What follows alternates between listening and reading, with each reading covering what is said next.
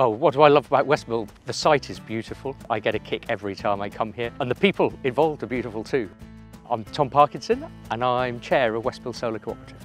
It is the first community-owned wind farm in southern England, and the solar park, when it was built, was the first one of this scale anywhere in the UK.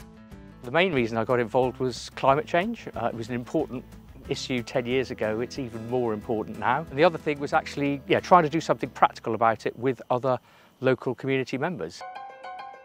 The wind and the solar farms came about largely through the energy and determination of the landlord, a guy called Adam Twine, who wanted to do something about climate change and wanted the local community to be in control of it. We're going to be generating kilowatts here, but actually we're doing more than that. This is about the opportunity for people to take control over local energy generation. The wind farm had quite a lot of issues with planning and some local opposition. People said it couldn't be done. It wouldn't make money, it wouldn't work. And that took about 15 years through planning. 3 years later, after the wind farm was up, we thought we should have some solar alongside it because they complement each other.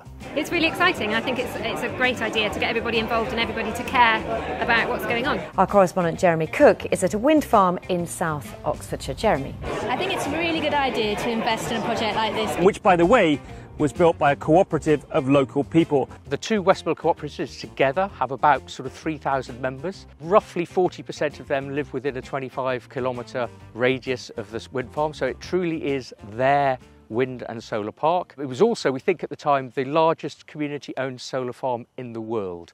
Only right that I should give you the very first opportunity to participate in what we believe will be the world's largest cooperatively owned solar farm. We're situated about 10 miles east of Swindon. It's rural England, but it's a place of actually surprising energy poverty in pockets, both rurally and in some of the towns. So what we try with our community benefit funding is to try and help some of those particular needs. We have just reached a huge milestone of £1 million that we have now donated to various community causes, predominantly locally. The most rewarding part of Westmill for me is actually meeting the people we deal with on a daily basis and seeing a difference that it makes to them in their daily lives. One of the things we really struggle with here is a lot of people see development of renewables as being something somebody else does and something they don't get any benefit from. And at last we've got projects coming forward where actually the locals can benefit and they can be part of it.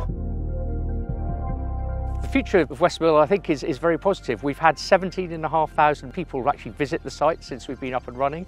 There is a new generation of school children who were partly involved with naming it, who want to get involved. They appreciate the enormity of the climate crisis and they want to do something about it.